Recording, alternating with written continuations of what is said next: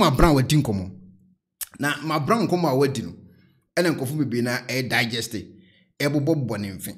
na my brown asembe na my brown ebe kan e woni video mu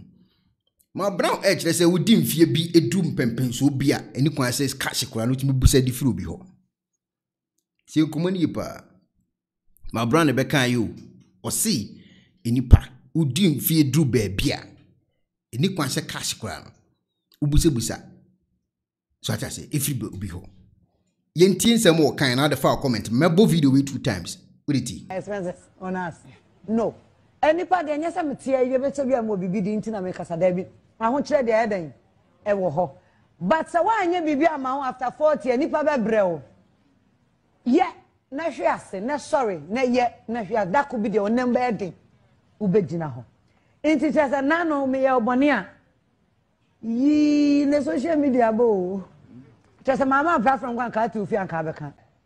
se wo to bo ase nyini na de akwaduro nyini na wo twamu 40 a ensreska minka se me hu ntimi nchiri mi o eno ho ye wo bibi to sa ho chia ba wo ko once but say ene ma bi ni di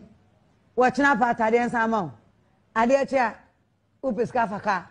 ade chia wo de otuo ya na otiri hu nye chesa wo de obi bia expenses on us no enipa de nyesa metia ye beto bia mo bibi di ntina me kasa da bi aho kire de eden e wo ho but say wa anya bibi ama ho after 40 enipa be brew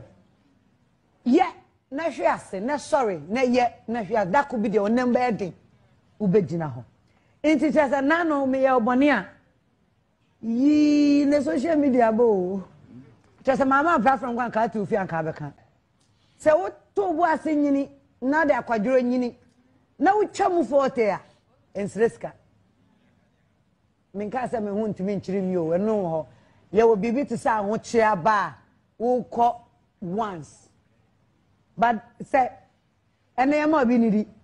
wo china pa tade ensa ma ade chia upeska faka ade chia wo de otuo ya na otiri hu nye chesa wo de obi bia expenses on us no any abusiafo ensem we na my brown ebe kan asem we ana my brown ebe kan na me pa cha de Mark Brown kan yi wa o tie mi no yen be digest asem we because me say ya so ne sere ene na basa ye twetwe na enya asem ketwa number 1 osese yenti yi ne social media bo chesa mama se wo to bo ase nyini na de akwaduro nyini okay osese wo to bo ase na wo nyini na wo de akwaduro enyini na wo twamu 40 a ensreska na wo twamu 40 a hwe ne once resika ti mama say repeat bim ye be digest asem we se wo to bo ase nyini na de akwaduro nyini na wo twamu 40 a ensreska okay it na say oma optional anaso wo kire mu won nkasa ye mu se wo to bo ase na wo nyini na wo twamu 40 a mens resika ti kuma ma brown edi ni yepa okay minka se me hu ntimi nchiri mi o eno ho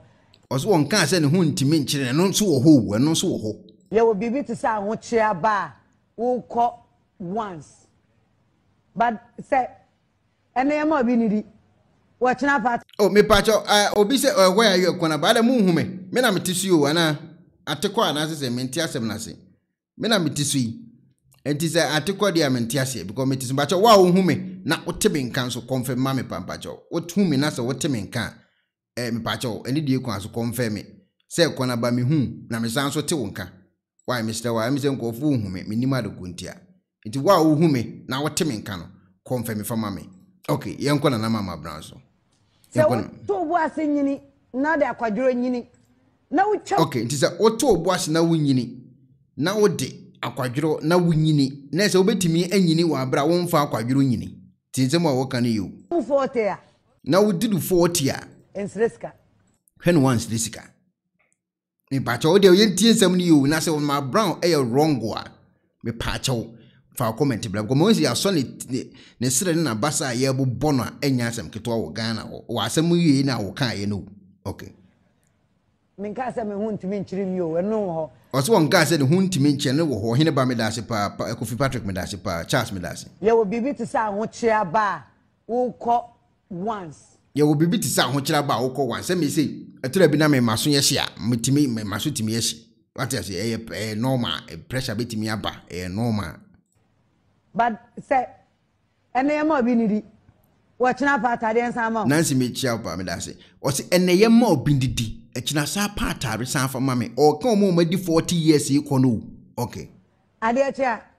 upeska faka ade chia upeska faka nipa ba ko na o ade chia wo de otuo ya na otiri hunye twense wo de obi bia expenses ona okay next o kire se o mo ma di 40 years e ko ade bia na so o de ne burden atu nipa bi so no so ati ase eno abi me das ba o de ne burden atu nipa bi so no Nana Ama Mcbrown edi hu nkomo yi no enipa de nyesa metia ye beta bia mo bibi di ntina me kasa da bi aho kire de eden e wo ho but se wa anya bibi ama ho after 40 enipa be brew ati ase say 40 years wa anya bibi ama ho a enipa be brew me pa che enipa hu nkomo no wodi no asema Mcbrown e kan yi boni na ewo mu no pa che fa comment bra wo de fa comment bra wo de wo ti wo mre ta wo ti aburuchiri na ade beche wo sister panyini wo bra panyini wo si wo kon so mami sei wanyini to sini wo bisa wa to be 40 plus eko wankasa ne homfo no wo de mon kana kore we na de ni breba no ade beche bon se wadu Ghana na wo dan wasi na onwia bi de sika wo yemakun no because wa check ya hunu se mfa this wo kun fie wura ti Mcbrown se mo a walking no no kore empanyfo ekura na ejire say life begins at 40 na 40 years a life begin now that so sra dia say the Mcbrown okay for so be enfumso be animu Mcbrown the okay fumso be no because obitimi betime di 40 45 ko that so sra dia nete o de obesra dia dia kugu mu ana nti Mcbrown say ma wo kan say meti de okay asi dia na say enfumso be ani de Mcbrown kan yi ti mi hu ade konti a Ghana fo na dwa a o mo yo be Mcbrown e wo samu yi a wakan na me metie na no panwumre ubusam sika saa to 40 45 years masa mebrew etina me maami ya ofre o se oja ba ho anwan o kan so ohia sika so maami de minya bi mu ada bia o edina bitimaye na o se wo beton nsiu na me maami ba no to bags koma no peka kraka no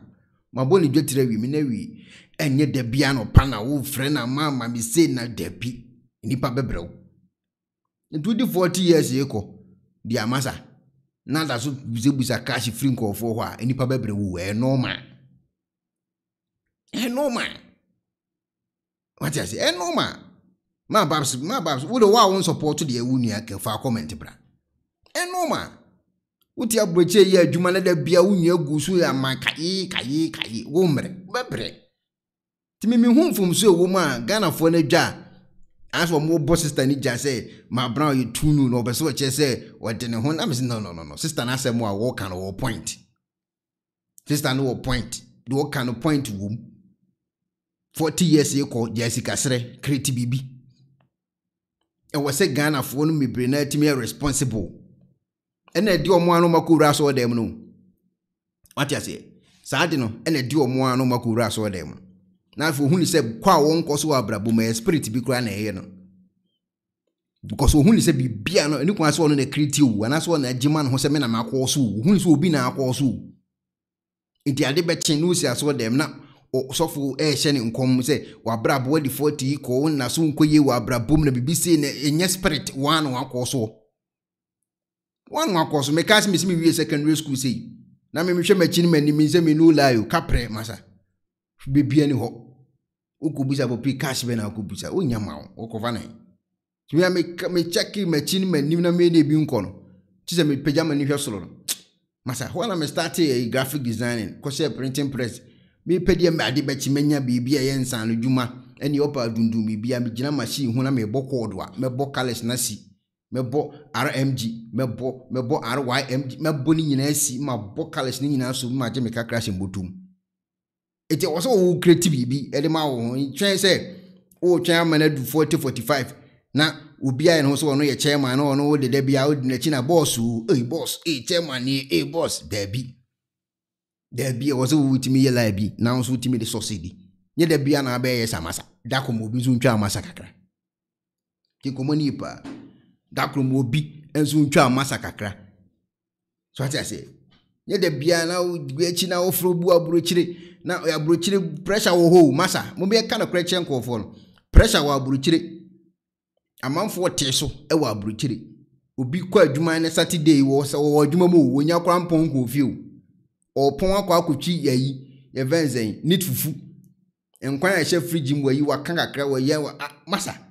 amanfo te so na wo te Ghana na bia do sika 40 years ko na ma de o kan me fo ano so waka 40 years sika ye wo na so pe bibi de man boys no wachire wo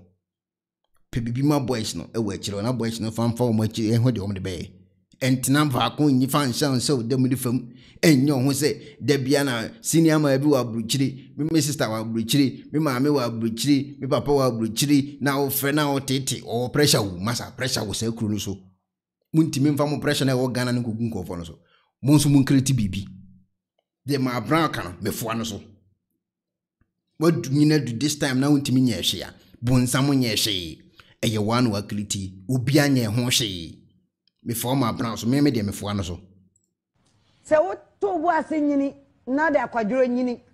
na wo twam forte a ensreska menka se me hu ntimi nchiri mi o eno ho ye wo bibi to say ho chia ba wo ko once but say ene ma bi ni di wo china pa atade ensa ma ade chia wo peska faka ade chia wo de otuo ya na otiri ho nye twense wo de obi bia expenses on us no enipa de nyesa metia ye beto bia mo bibi di ntina me kasa da bi aho kire de eden e wo ho but say wa anya bibi ama ho after 40 enipa be brew ye na hwe ase na sorry na ye na hwe da ko bi de onem be eden ubegina ho inti chesa nano me ye obone a yi ne social media bo chesa mama platform kan ka tu fi an ka be kan se wo to bo ase so ati ase sala Ghana phone me be na ate Ghana omo kriti omo de saade ne to omo tirim eye saade de no na ado na isi na mahama na isi na ho watu 150 years ne ho se obodan ho gone to usum masa check wabushi a ufirim wo ye na onye despite ba masa kriti onye wono abo Canada o hina Japan ba masa ko pebi kilo kriti na fire de wo be yo wo hwe ne wachi ne wanim ko we ma masa pebi bi na ye o ka so wani ko to obi so a obenya problem o to mo na sore o mu di demonstration a chi dede na kai o wi akwakoda engosi ba bia e ko hefa enko ba bia ko Ghana na yi edum so ba yi me ko hye me ho yiwa evangelism nsa wo mu side ho ye dum ya no matwa generator atum masa ko kriti ye dum anu matwa generator masa kreti mijai sa pressure na enye mahama nkam yesei enye na ado mahama nyo papa no na ado nyo papa do ya no ye no obi obekọ obeta so aka ba bia wo